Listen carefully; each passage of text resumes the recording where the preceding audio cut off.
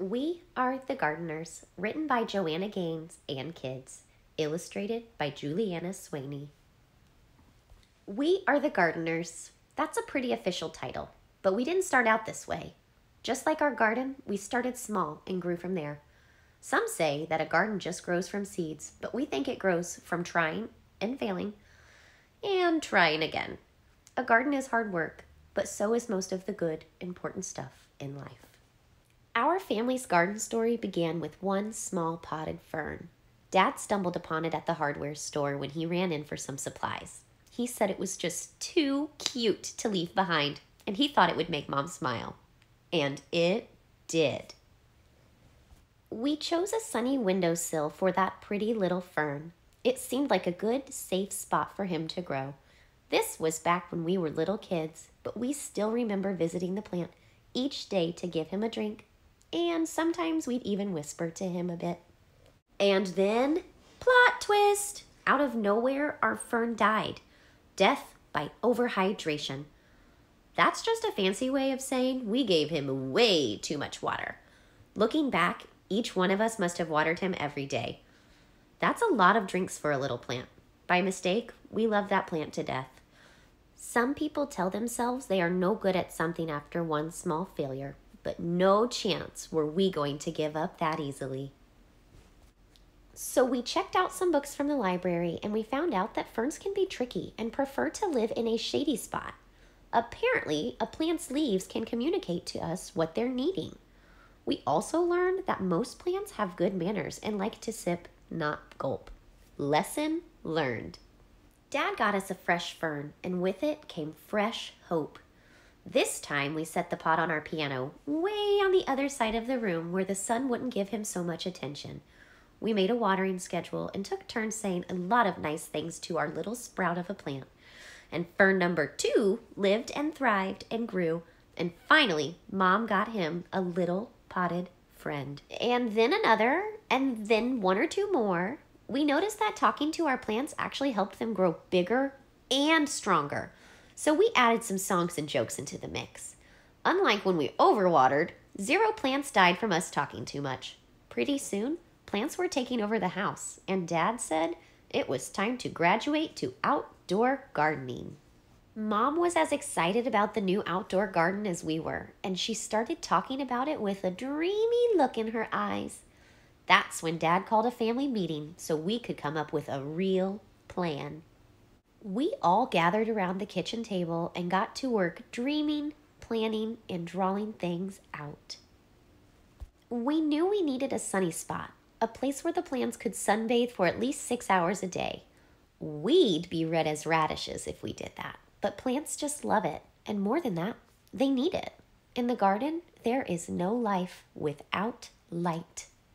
Dad always says that the foundation is the most important thing when it comes to building a house. A house can't be strong if it's built on something weak, and the same holds true in the garden. So to make the foundation of our garden strong, we filled it with something called soil. Good soil, which includes a bunch of tiny living things called organisms, can grow things in it. That's pretty amazing when you stop and think about it. A whole hidden world of life is happening beneath our feet. Just because you can't see the good things with your eyes doesn't mean they're not there. And another cool thing about soil is that it feeds and strengthens the seeds we sow. And then, like a miracle, plants and flowers burst out of the ground. We also knew we needed our garden to get plenty of water. Rain is the very best thing for plants to drink, but it's hard to know when and if rain is coming. So a couple other options to keep plants hydrated are to collect rainwater or use a sprinkler or garden hose to get the job done. Once we had a location with plenty of sun, good soil, and a watering plan, we got right to work. First things first, seeds. The most fun part of planning out our garden was deciding what to plant. We started with foods we like to eat, like strawberries and tomatoes, and then we chose some pretty flowers to keep them company. The thing about seeds is that they're everyday miracles. Everything a plant will grow up to be is already hidden inside the seed. We chose flowers like zinnias, sunflowers, and cosmos so that pollinators would visit our garden. Butterflies, hummingbirds, and bees spread pollen around from flower to flower, encouraging even more things to bloom. We like knowing that little helpers are out there in nature working with us to help the garden grow. The bees must have put the word out that we had a pretty good thing going because, sure enough, all sorts of other critters started to arrive. We quickly found out that there were 3 types of bugs in our backyard: the good, the bad, and the ugly.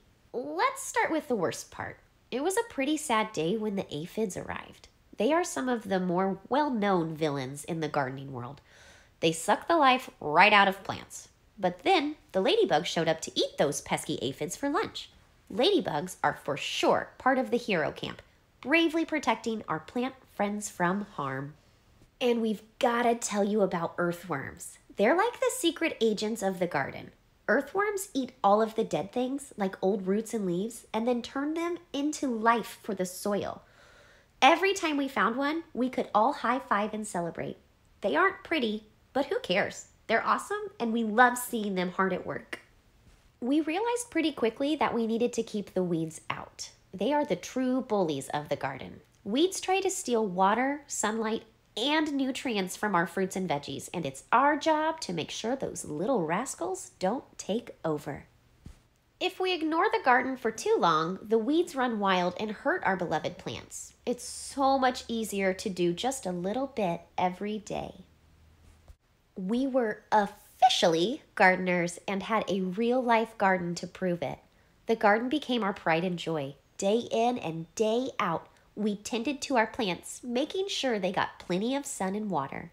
Every time a new plant sprouted up from the ground, our excitement grew right along with it. As time passed, our garden grew bigger, and so did our family. When our garden was finally in full bloom and growing tall, we'd run through the aisles and watch the butterflies flutter around us. But one day, as we were mid-skip, we noticed some trespassers helping themselves to lunch. And by lunch, we mean half of the garden. Animals may look cute and innocent, but some have a sneaky side. They can wipe out a garden in no time flat. The chickens ate the vegetables, the goats ate Mom's roses, and the bunnies weren't picky at all. They'd ate anything in sight. Saying goodbye to that many happy plants was even harder than throwing away our very first dead fern. We debated if we should just give up. Was it really worth it to start all over again? Then we remembered one very important detail. We are gardeners. It was our responsibility not only to grow this garden, but also to protect it.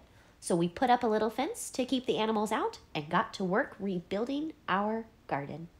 It didn't take long to get our plants and flowers growing tall again. To this day, our very favorite days are when we get to gather the fruits of our labor. Mom loves to set the table with pretty flowers in every color you can imagine. We help her dream up recipes for the food we've grown. Sometimes when we see all of that beauty laid out, we can't believe our hands helped bring it to life, and it makes all of the hard work worth it. It's what keeps us coming back, day after day, season after season. We still keep a little fern on the piano to remind us of our small beginnings. Every time we water it, we're reminded not to give up when things don't work out the first time. Because the thing is, whether one potted fern dies or half the garden is wiped out by little critters, every failure or setback teaches us something. Dad says that every hard thing we choose to do makes us braver for the next time. There are so many lessons waiting to be learned and a whole world of gardening ready to bloom. We are the gardeners, and you can be too. The end. Thank you guys so much for watching. We miss you.